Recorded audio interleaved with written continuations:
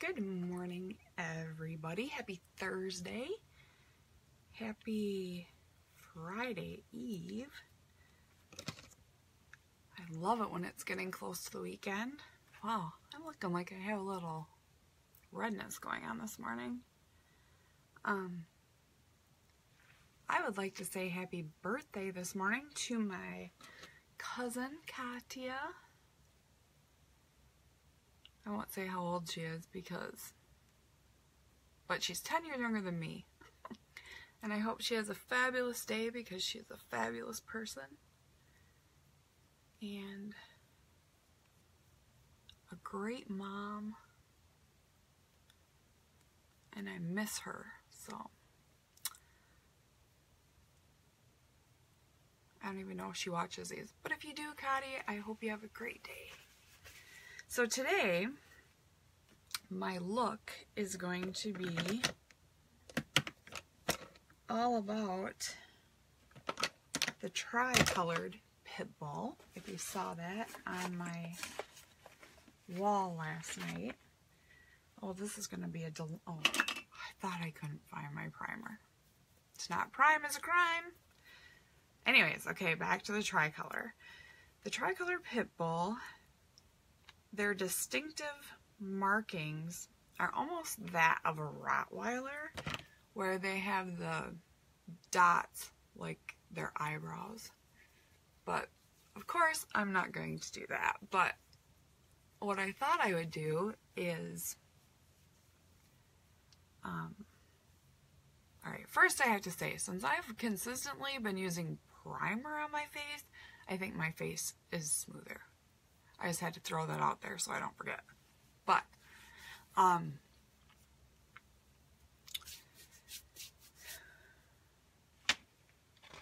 not going to put the dots on my eyes. Let me grab my picture of the Tricolor rods, or the Tricolor pit, so I can tell you what I'm talking about. Okay, this is the Tricolor pit. And this is a girl that I'm using as my inspiration, but I'm not going to dot over my eyebrows like that. So, I grabbed a couple of looks that I didn't have anyone vote on last night because I had my tacky. So, I thought I'd do something like one of these, where I have my dark, but I have the lid lighter. So that's what we're going to try today. But I hope that you all enjoyed me informing you not only about what was going to inspire my look today, but also about some of the facts about pit bulls in general, and some of the misconceptions. And I'll keep sharing little facts like that. Like, the reason that I got, I don't want to say involved, but the reason that they became one of my favorite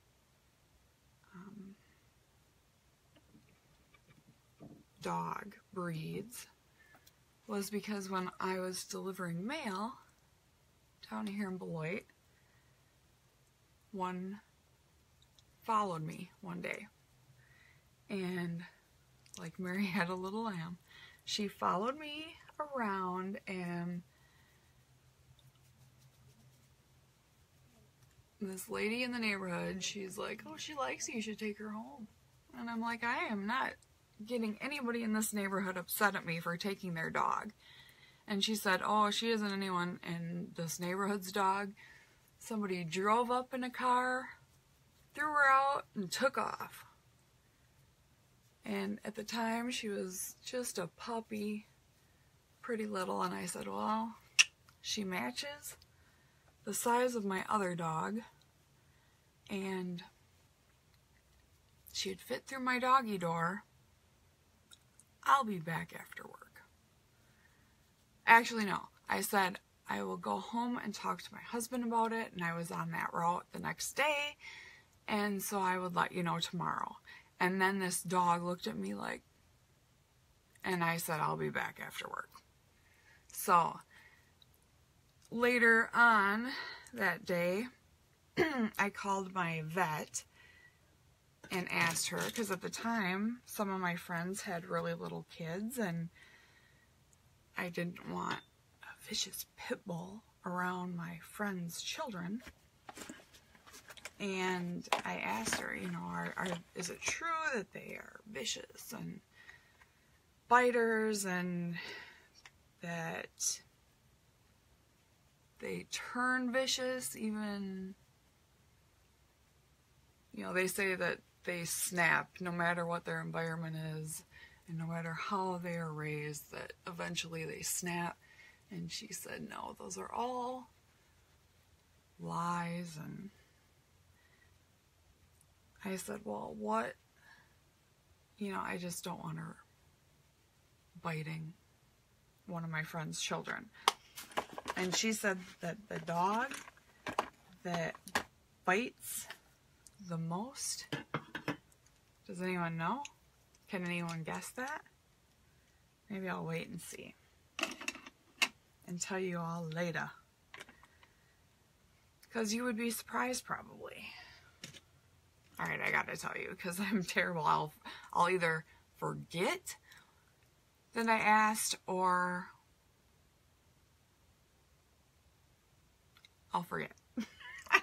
I'll forget what I'm saying, because obviously I forget what I'm saying. I'm just throwing some brown liner on like I did yesterday before I powder.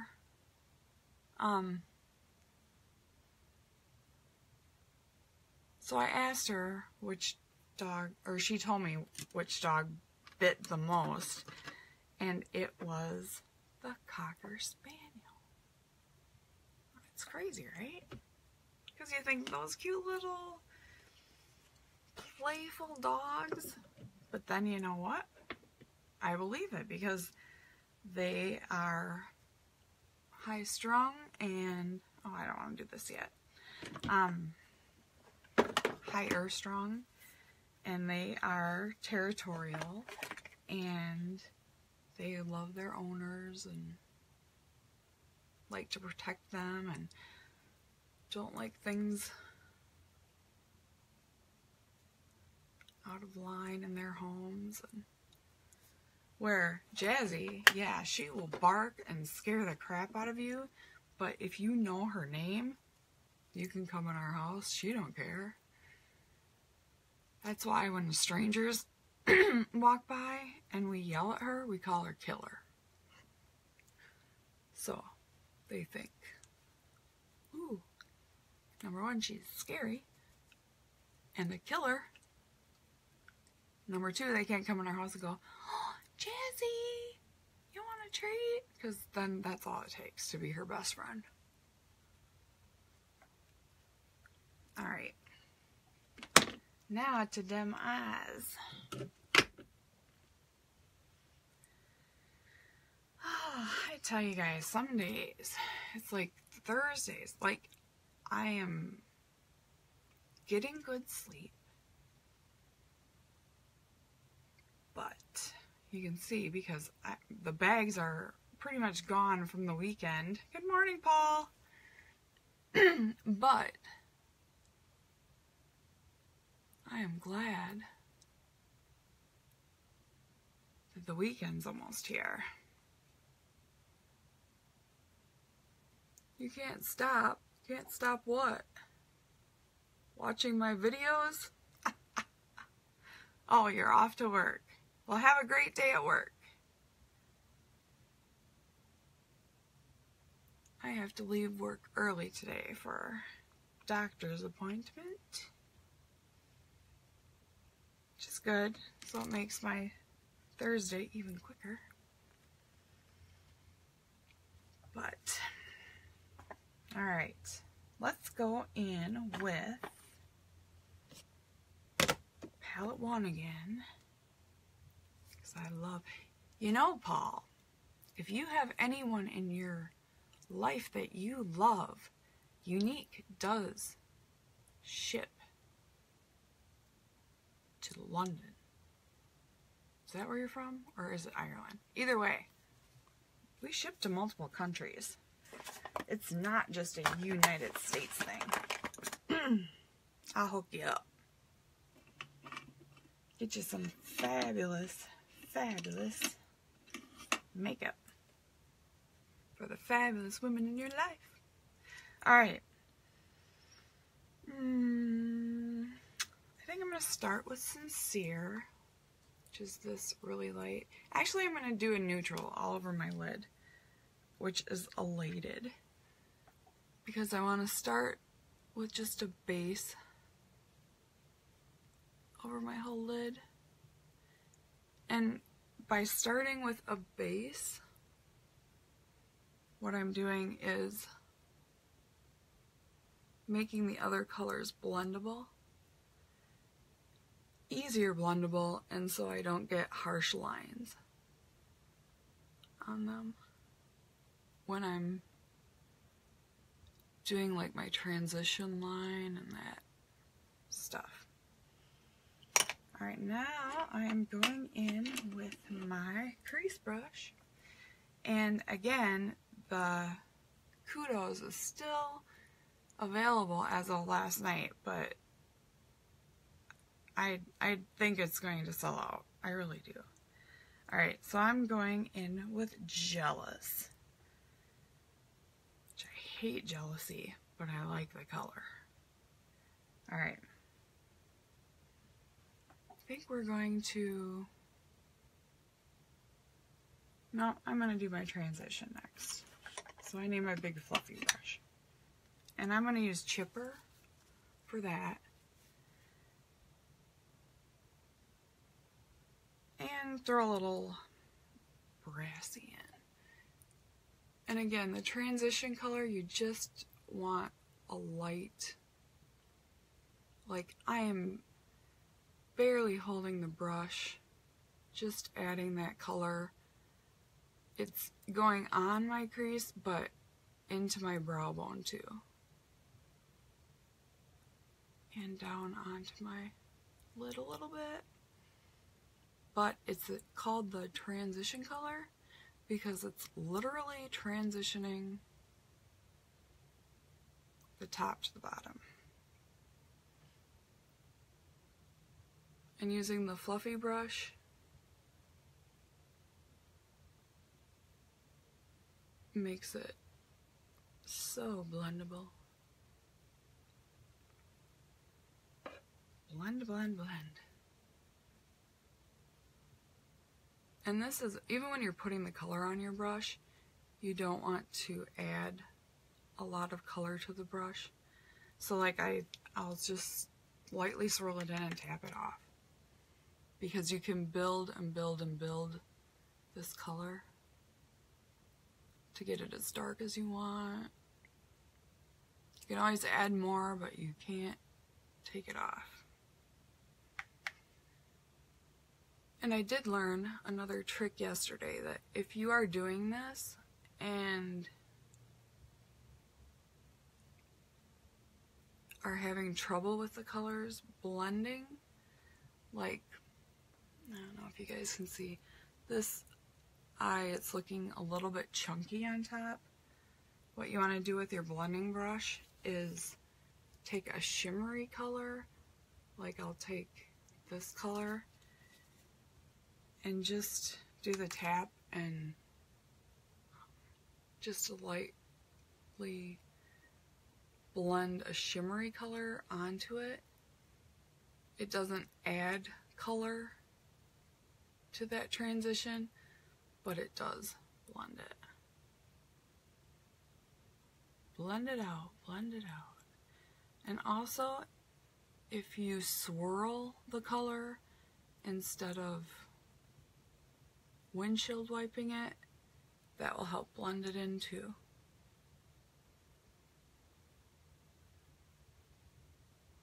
Alright, so we got a couple of colors. let's go over that tricolor now. Now I'm going to that, oh, I guess it's not called Jealous. It's called Zealous, which is a way better eyeshadow color than Jealous would be. But this color would probably make people jealous of your eyes.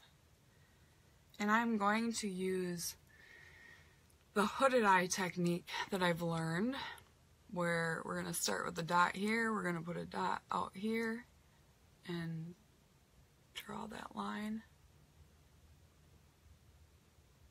Because I'm going to draw my eyes outward today, and down.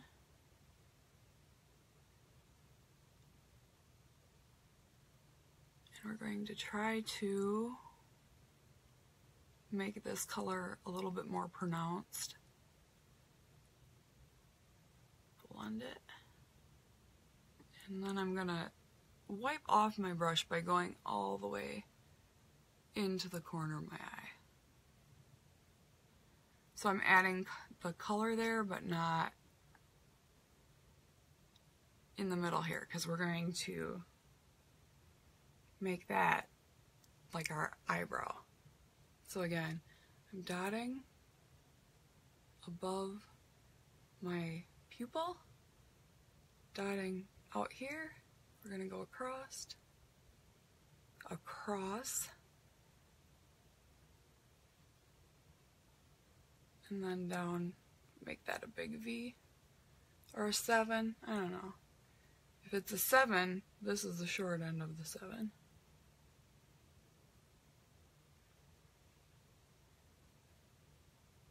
And again.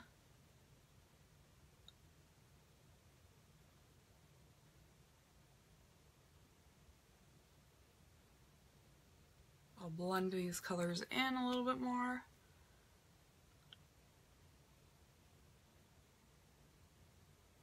Go from underneath of my eye a little bit. Go up.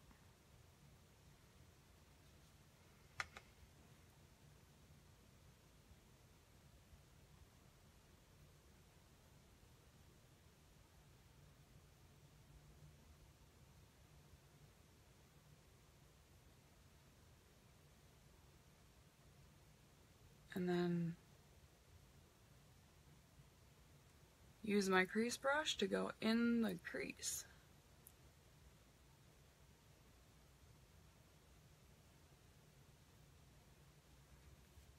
Alright, now I want to blend this out again, just to get rid of the harsh lines. Swirl, and I'm just using the very end of this brush. Swirl it around. Get rid of those harsh lines.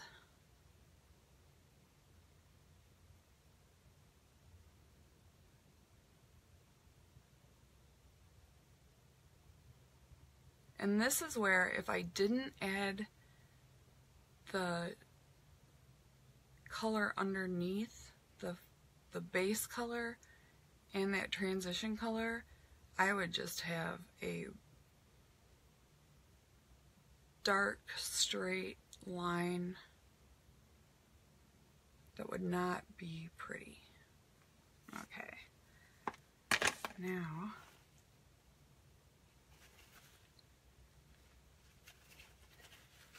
the reason I did my mineral foundation today was so I could touch that up. I didn't mean to get it on my forehead. Okay, so now what I'm going to do is go in with some concealer, just a tiny dot, and put it on the lids of both eyes. Yeah, I got way too much even for that. what I'm doing. But I'm going to put that on my lid.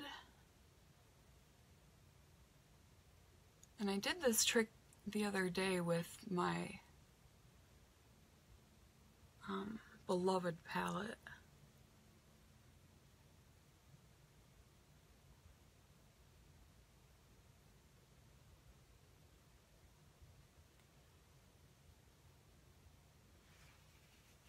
Okay, so now I'm going to get out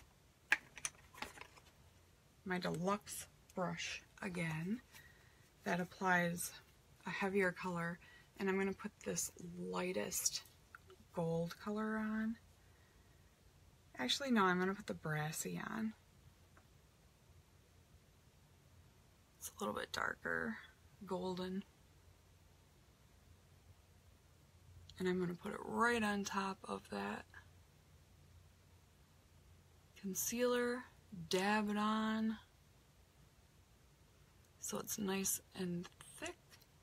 I don't want to brush it on and smear it around.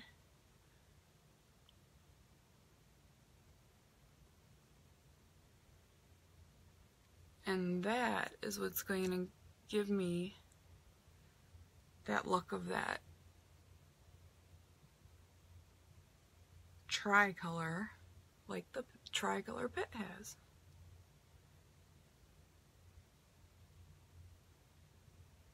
Like magic. Alright. Because I'm a perfectionist sometimes, I'm going to add more of the zealous, not jealous.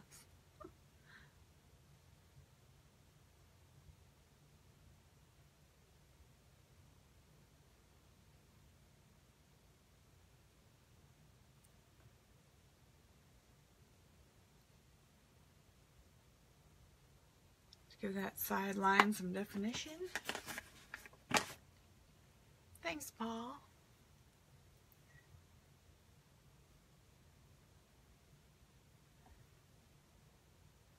And I like this, but I heard another trick yesterday. So I'm going to try this. And it could make this whole thing fail when it looks good. So I should just leave well enough alone, but that is so not like me.